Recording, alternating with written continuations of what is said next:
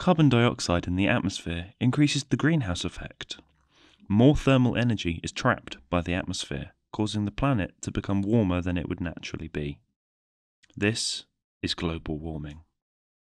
One way to slow global warming is planting trees and limiting our carbon emissions.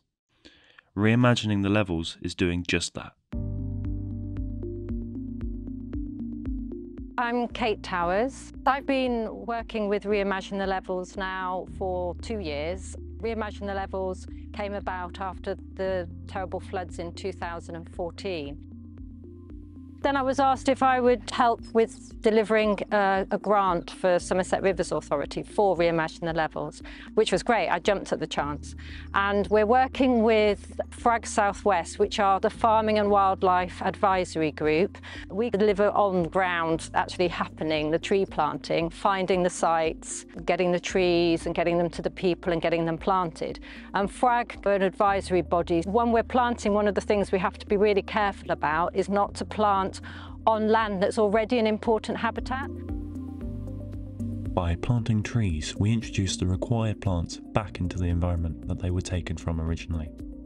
These trees do a lot for our environment by providing a habitat for insects and animals, as well as performing a process called photosynthesis.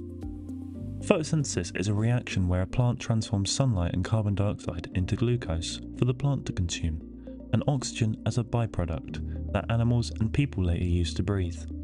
As well as it being used by living creatures, the process removes excess carbon dioxide and water vapour.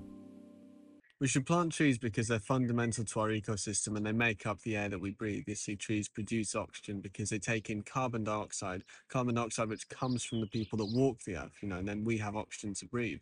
And I think with a growing population and with fossil fuels seemingly not going away, I think it's even more important that we're planting more so that we don't disrupt the equilibrium between what's man-made and what's natural.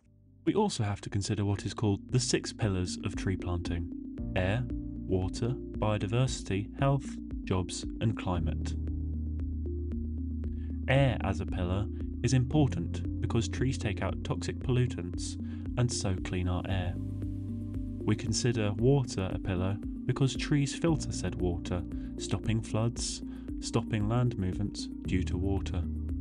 Planting trees increases biodiversity through them hosting many species of animals, plants and fungi.